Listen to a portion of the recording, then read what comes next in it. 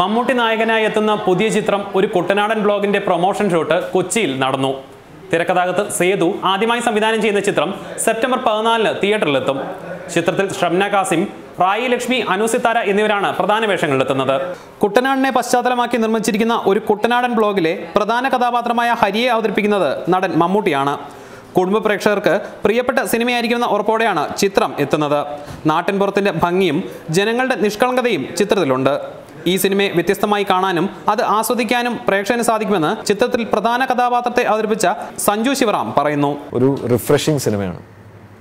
ഒരു നമ്മൾ കണ്ട കാര്യങ്ങൾ, നമ്മൾ അനുഭവിച്ച കാര്യങ്ങൾ നമുക്കൊരു ഒന്നുകൂടി ഓർമ്മപ്പെടുത്തുന്ന ഒരു നൊസ്റ്റാൾജി എന്ന് വേണമെങ്കിൽ പറയാം. അല്ലെങ്കിൽ ഒരു ഫ്രഷ്നെസ് തരും. നമ്മൾ കണ്ടിറങ്ങുമ്പോൾ ഒരു സുഖം ഉണ്ടാവും. നമുക്ക് ആ സിനിമ കണ്ടുവരുമ്പോൾ എന്തൊക്കെയോ കാര്യങ്ങൾ നമ്മൾ ഓർക്കുകയും ഏതൊക്കെയോ ആളുകളെ നമ്മൾ ഓർക്കുകയും ചെയ്യുന്ന ഒരു ഫീലിങ്സ് ഉണ്ടാക്കി. അപ്പോൾ അങ്ങനെ ഒരു ഫ്രഷ്നർ സിനിമയാണ് കുട്ടനാടൻ ബ്ലോഗ്. അത് വലിയ സയൻറ്റിഫിക് ആയിട്ടുള്ള കാര്യങ്ങളോ അല്ലെങ്കിൽ വേറെ വലിയ റോക്കറ്റ് സയൻസോ ഒന്നും പറയുന്ന സിനിമയില്ല. വളരെ സിമ്പിളായിട്ടുള്ള റിലേഷൻഷിപ്സും നമുക്ക് നോർമലായിട്ട് നമ്മൾ കാണുന്ന ഇഷ്യൂസുമാണ് അതിൽ ചർച്ച ചെയ്തിരിക്കുന്നത്. അത് വേറൊരു തരത്തിൽ അവതരിപ്പിച്ചിട്ടുണ്ട് എന്നുള്ളതാണ് അതിൻ്റെ ഒരു സവിശേഷത.